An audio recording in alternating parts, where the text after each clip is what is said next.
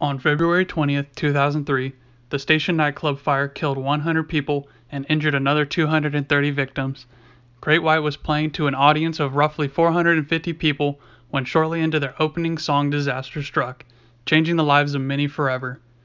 This Rhode Island fire would become the fourth most deadly nightclub fire in the United States to this date.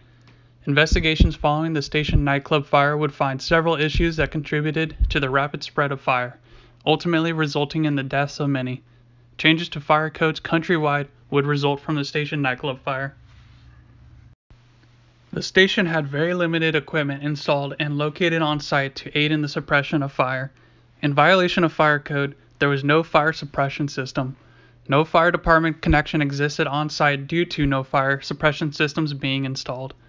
There was one smoke detector located above the stage with 3 strobing fire alarms. One fire extinguisher was located by the bar. The building had 4 fire doors accessible by occupants.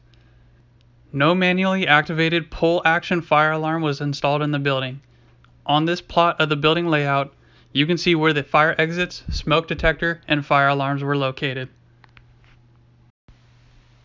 During the night of the 20th, the station was operating while violating several existing fire codes.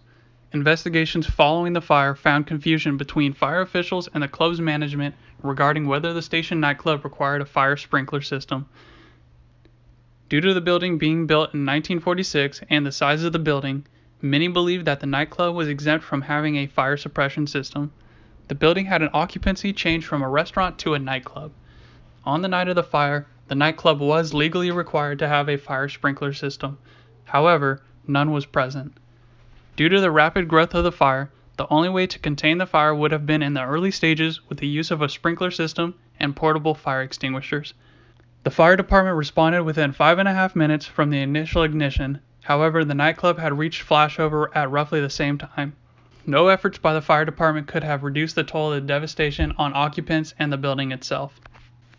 Had a sprinkler system been installed, it certainly would have provided significant time for the crowd to exit the building and, according to NIST experiments, would have maintained a tenable environment in the club. The NIST experiments used quick response sprinkler heads. 3 of them had activated less than 40 seconds after initial ignition. The Fire Sprinkler Incentive Act of 2003 was a response following the destruction seen in the station fire, where the bill would give tax cuts to commercial and residential properties. The National Fire Protection Association studies found that the death rate in residential homes with sprinkler systems reduced death by up to 81%. The use of untreated polyurethane foam was and continues to be a violation of NFPA and International Code Council model codes, as well as the regulations in use in Rhode Island at the time of the fire. The use of pyrotechnics during the band set was not permitted by the fire marshal or fire department and violated state fire codes. Without these violations, the fire would have never occurred that night. The fact that these codes were violated for more than 2 years indicates an overall lack of enforcement, which isn't unique to the one jurisdiction. It's an issue in many communities around the United States. While model codes required the use of fire retardant on polyurethane foam at the time of the fire, without strong enforcement and council support, the fire inspector becomes a hollow voice with no presence in the community. The Station Nightclub was built in 1946 and had an unusual floor plan. The nightclub had 4 fire exits available for patrons to escape. Studies done on public response to fire shows that occupants in an unfamiliar location will exit through the same doors they entered. While the main entrance to the station consisted of 2 double doors, the hallway leads to a single 3-foot wide door. As seen in the video and in post-fire investigations, 2/3 of the occupants tried to escape through the main entrance.